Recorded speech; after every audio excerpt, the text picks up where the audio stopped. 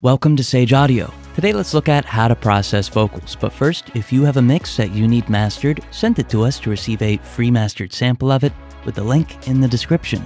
Smooth Vocal EQ. For this video, we're going to look at 2 quick ways to start a vocal chain. Now this will take up chapters 1 through 6. Then we're going to look at how to add on to these quick chains for specific purposes. So let's start with creating a smooth sound. First, we'll insert an EQ onto the vocal and use a 6 dB per octave high-pass filter. We'll center this around the fundamental.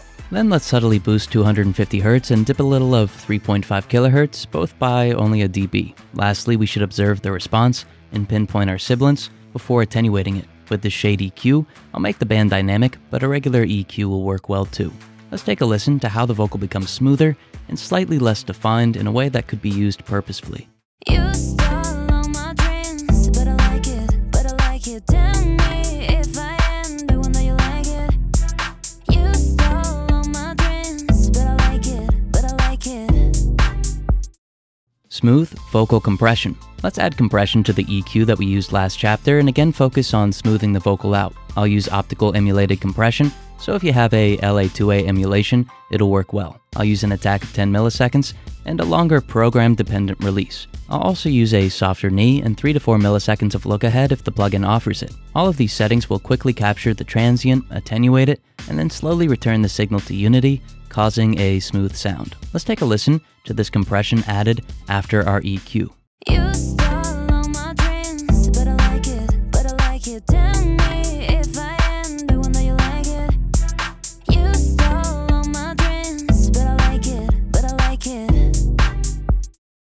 If you're enjoying the video, hit the like button and subscribe if you haven't already. It's free and it helps us bring you more videos. Full, warm tape saturation. Last up for this small vocal chain, let's make the vocal full sounding by generating harmonics. If we use tape emulation, we accomplish a few things. First, we generate low-order harmonics to emphasize lower frequencies in the vocal. Second, we diminish transients due to the nature of tape. Lastly, any good tape emulation will attenuate higher frequencies. Some do this consistently, while others introduce a cut periodically. Either way, it's going to smooth out the vocal. Let's take a listen to our first mini chain with all 3 processors included. You stole all my dreams, but I like it. Tell me if I am the one that you like it. You stole all my dreams, but I like it. Aggressive vocal EQ. So in the first 3 chapters, we covered how to start a vocal chain off if you want a smooth vocal, but let's do the opposite and create an aggressive, upfront sound. Let's begin again with the EQ, but this time we'll use an 18 dB per octave high pass right below the fundamental. Then we'll attenuate some of 250 Hz before amplifying 3.5 kHz with a bell. This will make the vocal stick out and cut through a mix. I'll still want to attenuate my sibilance, but I'll reduce it to a lesser extent before boosting frequencies right above it, typically 12 kHz and above. Let's take a listen. You stole all my dreams, but I like it. Tell me if I am the one that you like it. You stole all my dreams, but I like it. Aggressive vocal compression. After our EQ, let's introduce aggressive compression. Now you could use almost any compressor for this so long as it isn't an optical compressor. Now I'll use a clean setting, but set my attack as fast as it can go and do the same for the release time before setting a hard knee. Now you might be thinking, why use a quick attack? Won't that capture the transient quickly? Now that's true, but if the attack is quick enough, it's going to cut into the transient, distorting it, and in turn, actually amplifying it.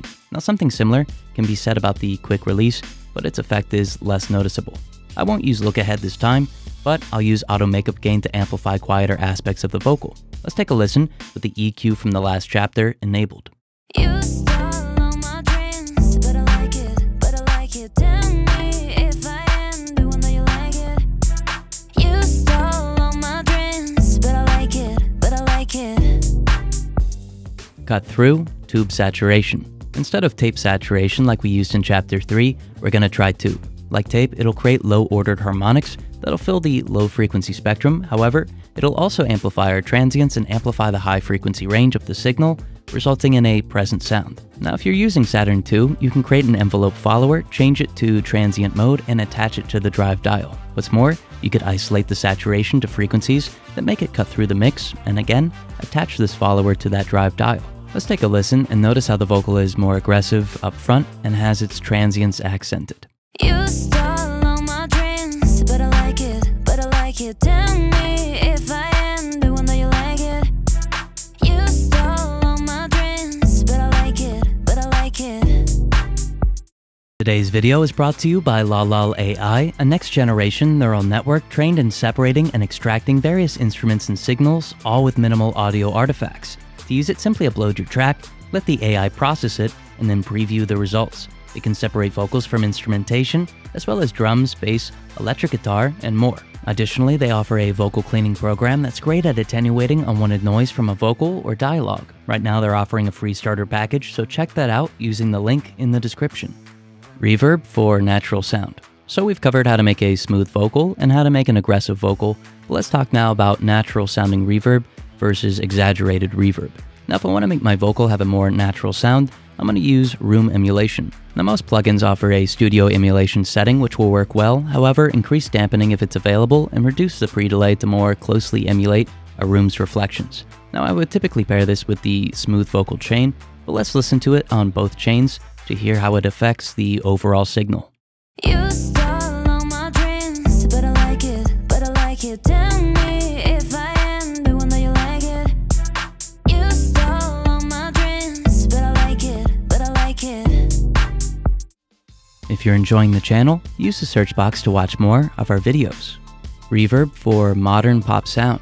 If you're producing pop vocals or you want a more modern sound, you won't be too concerned with realism. That said, larger, brighter reverbs will work well. With them, you could use a longer pre-delay as well as amplify the high frequency range if that function is available. Additionally, modern reverb has a longer decay in the high frequencies, so you can control this as well if the plugin that you're using allows for it. Now, as you might imagine, I'd usually pair this with the aggressive vocal chain, but let's listen to both chains run through this reverb, starting with the smooth chain.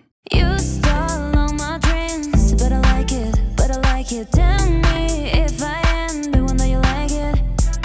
You stole all my dreams, but I like it, but I like it. Delay for modern pop sound. If you're going down the modern pop route, try this trick in combination with the modern reverb that we set up in the last chapter. Set up a send and on the aux track, insert a delay plugin. I'll use an 1/8 and dotted 1/8 note stereo delay with its output set to 100%.